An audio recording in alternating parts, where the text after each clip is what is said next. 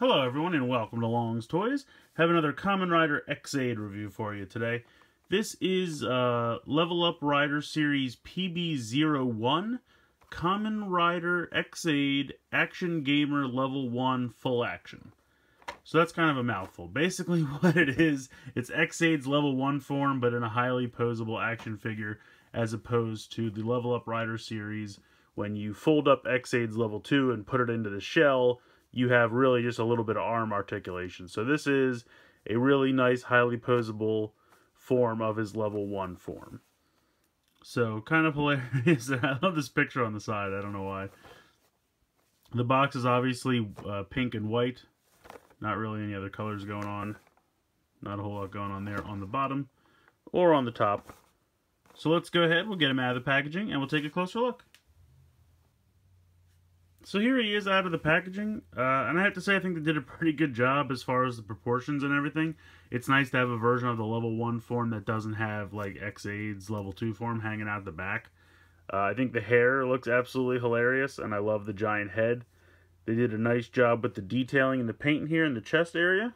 We'll get a little bit closer so we can see that. You can see the sword and the mallet, because that's his primary weapons. Kind of the Famicom, Super Famicom joypad kind of shown over here. At least that's what I've always thought it's supposed to represent. Nice paint here on the driver. You can see that it does have the Gashat. Wow, I'm blanking on all my terms. The gamer driver and the Gashat for Mighty Action X is inserted there, which I think is a pretty nice touch. Zooming back out. Articulation real quick. Obviously the head does not move at all.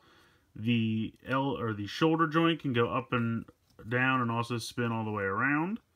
You have a bicep swivel, as you can see here. You have an elbow joint, 90 degrees. The wrist swivels, and then you have the fingers open and closed just like a normal Level Up Rider figure. You have waist swivel here. Now the feet, or I should say the hips, are on kind of a weird joint where like, because it knows like to sit flush and look normal, but you can, like, it pulls down a little bit so that you can move the feet, which looks a little weird back here.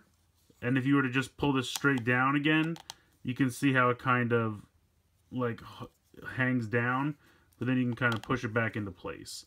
So that's just so, I assume that's just so you can get clearance on this leg, because otherwise you probably wouldn't be able to do so.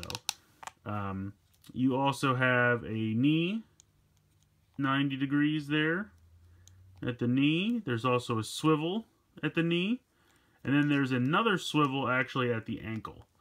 So it's a decent amount of articulation. You can see the Kimawaza slot holder on the side. Kind of wish that was painted the right colors. One of my only real complaints about the figure. That's just solid black, which is kind of a bummer.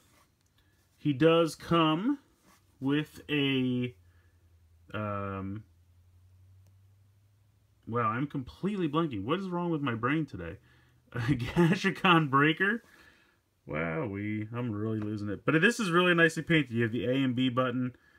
You have the front of the mallet painted. You have the pink part up here that would normally flip up to become the sword. He only comes with the one, because in level 1 he really only uses it as a mallet.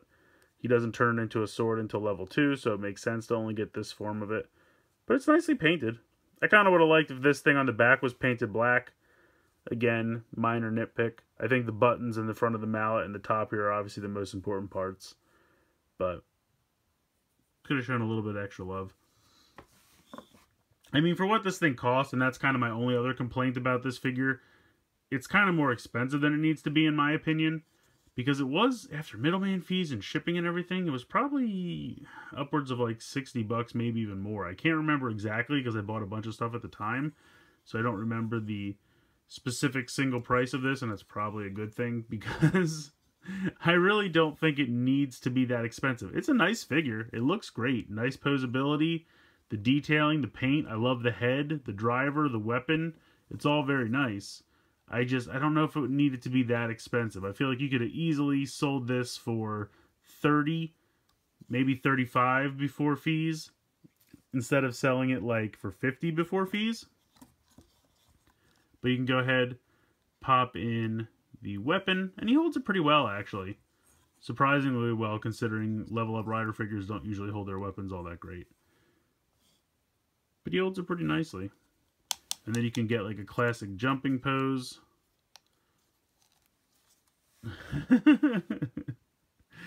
I will say I love this form, so I love having this figure. Because I really do like the level 1s. I'm kind of bummed they don't really show up in the show all that much anymore. For a time, X-Aid would still show his level 10 for Mighty Brothers before he would split into the 2 level 10s. But even he doesn't really use that anymore. So the fat little chibi forms have kind of gone away. But I still love them. I still think they're fantastic. And I still really like having one that's not just the shell that comes with the level up rider figures. Because although the shell works, it's not perfect. And it certainly doesn't have the articulation you'd want to get the fun poses that you can with this thing. So I really like this a lot. I do. The only thing I could possibly complain about, maybe a little bit more paint here on the Kimowa as the slot holder. Maybe a little more paint here on the Gashikon breaker. Otherwise, I'm pretty happy. I like all the points of articulation. I don't really know what other point of articulation I would add. There's really no sense to add any articulation to the head, because on the show it doesn't even look like the suit has it, so that doesn't make any sense. I mean, you have it in the shoulders, the elbow, the bicep, the wrist, the fingers, waist, hip, knee, two articulation points in the knee, and then the ankle. So I really don't know what else you'd want for articulation. I think they did a pretty good job on that. Like I said, maybe 1 or 2 more little paint applications. Otherwise, I think it's pretty good. I just think it could have been maybe $10 cheaper. And I think it would have been a little bit better. But overall, I do like it. So, I mean, if you can find one of these on something like Mandarake, where you can get it a little bit cheaper than normal retail, or, you know, I shouldn't say retail, but normal premium Bandai prices without your middleman fees and shipping and everything, then I think absolutely pick it up. Like, if you could find this on Mandarake for $30 plus shipping, grab it for sure. Definitely worth it. Because it really is a fun figure, and I do like it a lot. I just think the premium Bandai price, after fees and shipping, was a tad more than it really needed to be. And that's my only real complaint. Like I said, couple nitpicky paint apps. Sure, you could always do more, but the price is really the only thing that I have to complain about. Otherwise, it's a really fun release. I don't know if they'll do any more.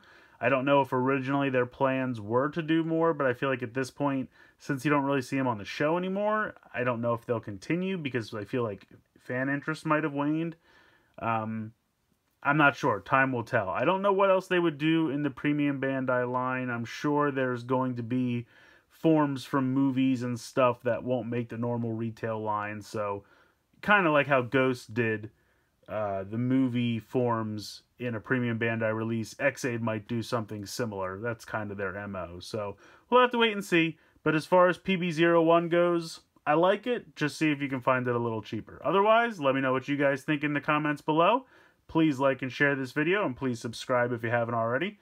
I hope you've enjoyed this look at Level Up Rider PB01, Kamen Rider X-Aid, Action Gamer Level 1 Full Action. That's still a mouthful to say. But as always, guys, thank you so much for watching.